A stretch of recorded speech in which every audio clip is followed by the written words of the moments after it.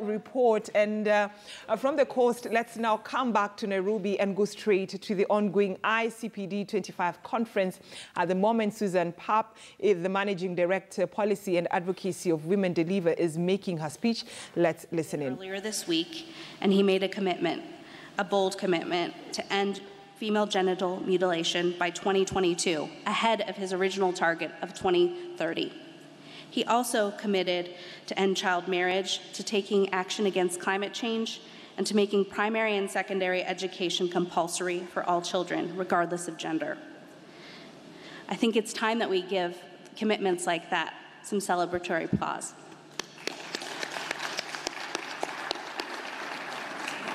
Yesterday, Women Deliver met with Cabinet Secretary Kobia of the Kenyan government to learn exactly how the Kenyan government is taking these promises and turning them into action. It's our role, after all, as civil society to keep watching. In addition to political commitments, we also know that financial investments are required. And at that same Women Deliver conference, we were so proud to see that Prime Minister Trudeau announced that he and the Government of Canada would use their power to invest $1.4 billion annually to support girls' and women's health around the world. And this includes an additional $300 a year dedicated specifically to sexual and reproductive health and rights, including access to safe abortion. And right now in Nairobi, at the ICPD Summit, countries are standing up and making bold commitments of their own. Earlier today, we heard about the UK, what they said yesterday. South Africa committed to achieving universal health coverage and expanding primary health services, and Vietnam committed to delivering comprehensive sexuality education so that young people are able to make informed choices about their sexual health and rights. These commitments should be an inspiration to all of us and a way for us to learn about how we can use our power to increase political, programmatic, and financial investments in girls and women. So today, I urge you to do the following. Use your power to guarantee universal access to sexual and reproductive health services, including modern contraception and safe abortion, as part of an integrated package of primary health care services and universal health coverage. 2, use your power to tackle barriers to sexual and reproductive health services and information and supplies, including for young people, regardless of sexual orientation and sexual identity. 3, use your power to liberalize abortion laws and provide safe abortion and post-abortion care. 4, use your power to establish comprehensive sexuality education in schools. And finally, use your power to guarantee SRHR for all, including marginalized groups living with disabilities, LGBTQI communities, sex workers, Indigenous people, adolescents, and young people. There is so much power in this room. We just have to harness it. Look around you. Collectively, we have the power to catalyze progress for girls and women, to invest in and integrate sexual and reproductive health in programming, to push back against the pushback, and to build a more gender-equal world. So my final question to you today is, how will you use your power for good? Thank you.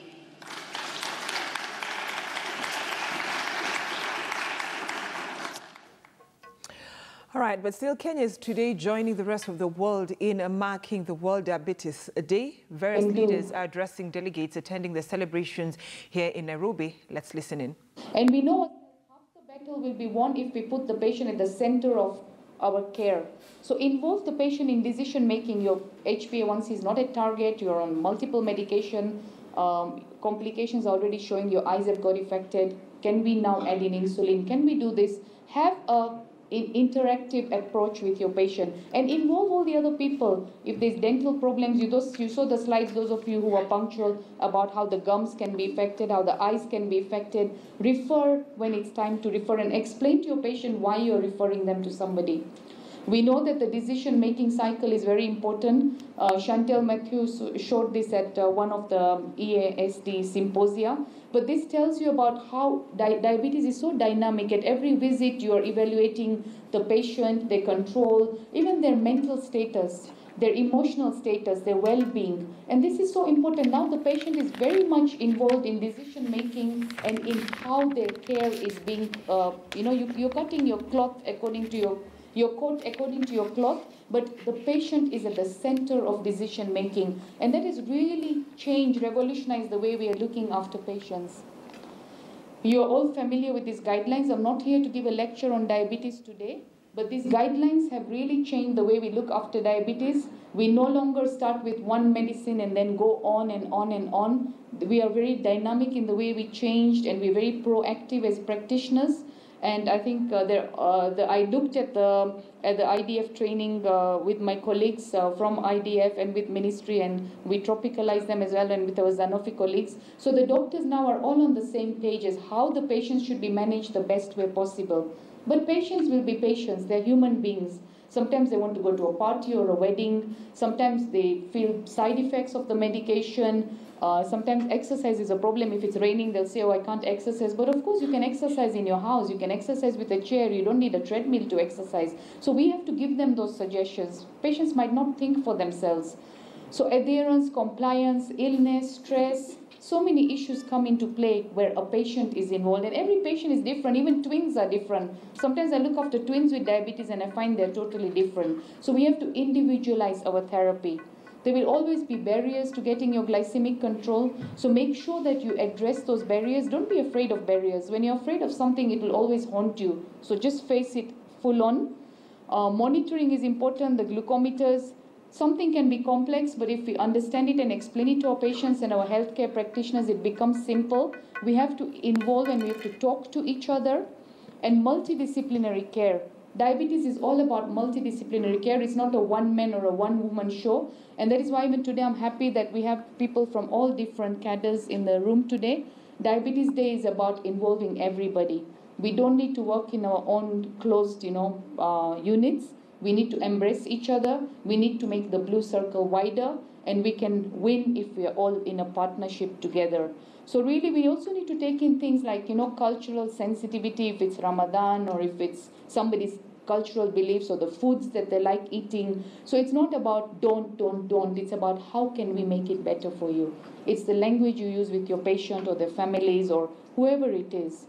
Capacity building is very important, and this is happening with the ministry. This is a slide I borrowed from Zachary, what the ministry is doing for capacity building. So the next slide is my slide on capacity building. Capacity building is something that's infinite. There is no end to capacity building. So we can all do it in our own, wherever we are based.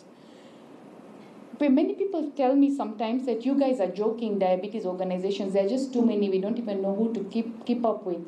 But we can have strength in diversity. If we are doing something here, if Diabetes Kenya is advocating for the patients, DMI can be doing something else somewhere else. Ministry can be doing something somewhere else. Diabetes Defeat Kenya Association is doing a wonderful job with motivating patients. Let them do. All right, that is the Kenya Diabetes Association chairperson, Kitida.